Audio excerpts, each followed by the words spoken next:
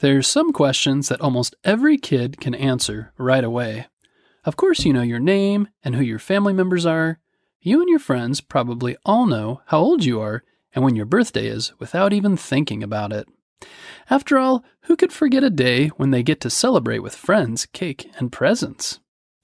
But if someone had asked a young Frederick Douglass these questions, he wouldn't have been able to answer some of them. Frederick was born into slavery in the early 19th century in the state of Maryland. Not only was he considered the property of his master, many other things were denied to him and his fellow enslaved workers.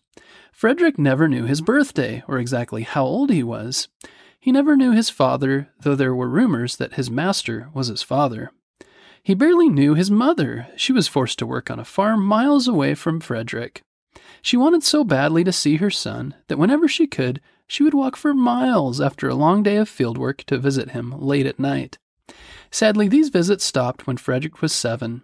He would only learn later that his mother had passed away. This is how life looked for millions of enslaved people at this time. Birthdays and close family members are important parts of who we are, but slave masters didn't want their slaves to have these connections. They didn't want them to learn to read or write. Family, birthdays, and books might have given the enslaved workers things to care about and hope for that had nothing to do with working for their master from dawn till dusk, and work was what the master wanted. Not long after his mother passed away, Frederick's grandmother took him to a different plantation. Once there, the master made her leave. Frederick stayed. At 8 years old, he would get a taste of what life as an enslaved worker was like. He was given 2 long shirts to wear, but no pants, shoes, or even a blanket. He slept on the floor, sometimes stealing a flour sack to keep warm under. He saw the grown-ups go off to the fields to work before dawn and not return until it was dark, so tired they were ready to collapse. But soon Frederick's enslaver decided he'd be better off elsewhere. He sent Frederick to live with his relatives in Baltimore, Hugh and Sophia Auld. There he would live in a house and be given better clothes to wear. But this wasn't exactly a privilege. Frederick was going there to be a servant to the Auld's son. Still, for a brief time, Frederick got a glimpse of a better life. But the nice house, the big bustling city, and the real clothes were just a small part of that better life. His new mistress, Sophia Auld, gave him something far more valuable than those things. In fact, more valuable than even she realized. She taught him how to read. Sophia Auld did not come from a family that kept slaves. She didn't know it was illegal to teach them to read, and maybe she didn't realize what a powerful thing reading was. But she was delighted to see how quickly Frederick learned, and he loved his lessons. The husband, Hugh Auld, was not so pleased. He scolded Sophia that reading would ruin Frederick as a slave. He thought, like many other slaveholders, that if slaves knew how to read, they might learn about ideas that made them question slavery. They might start thinking about freedom and democracy. They might rebel or run away. Sadly, Sophia came around to her husband's way of thinking. She stopped teaching Frederick. She became distant and cold. Frederick wrote later that slavery proved as injurious to her as it did to me. It made her less kind and less human. Hugh Auld was right about one thing, though. Reading gave Frederick power. Like many enslaved people, Frederick had wished for freedom even before he could read. But in books he found people who argued that he deserved freedom, who said he was just as human as anyone else. He learned about people and ideas that gave him the strength to keep hoping for his own freedom and that of all enslaved people. Frederick didn't want to stop learning. He befriended white children in the streets of Baltimore. He convinced them to help him with his reading and writing. Like Sophia, they didn't know they weren't supposed to. They saw Frederick as just another little boy.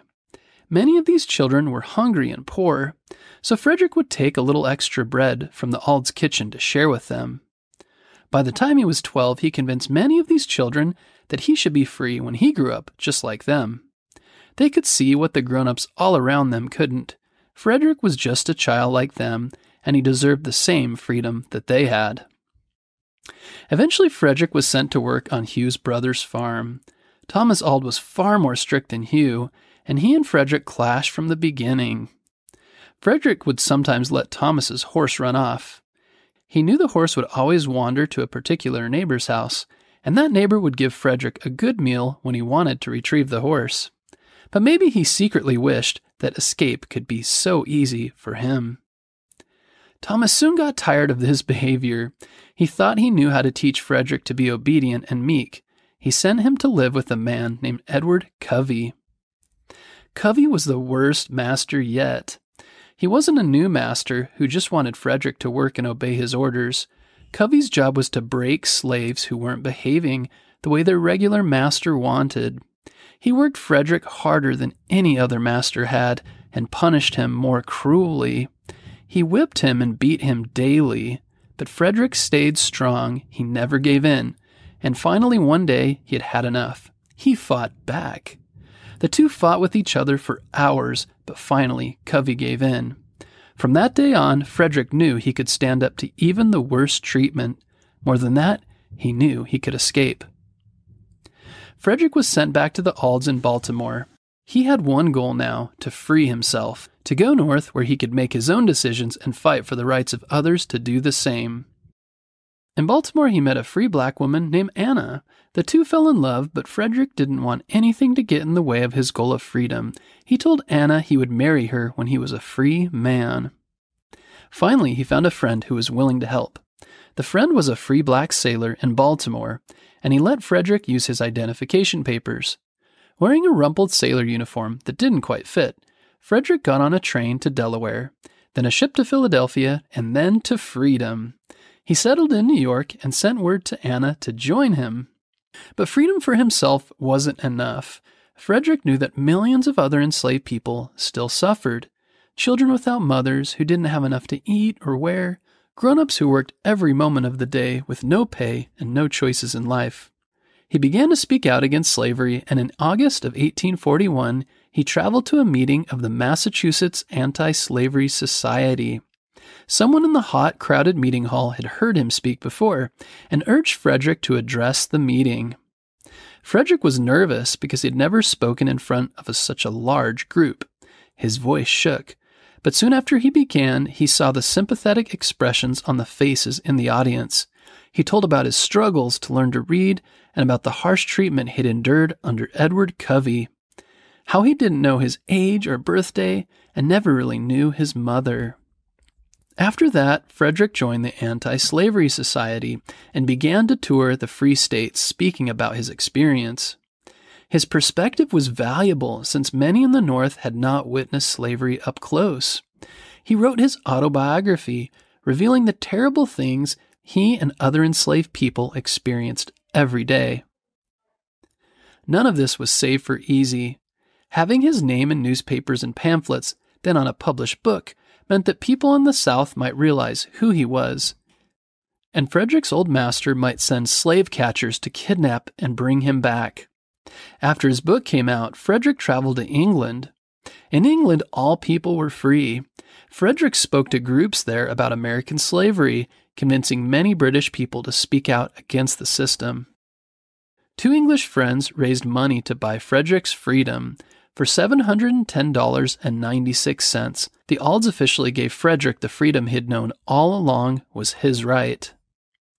Frederick returned to America a free man in 1847. By this time, many Americans were starting to think that they would never be able to resolve their differences about slavery peacefully.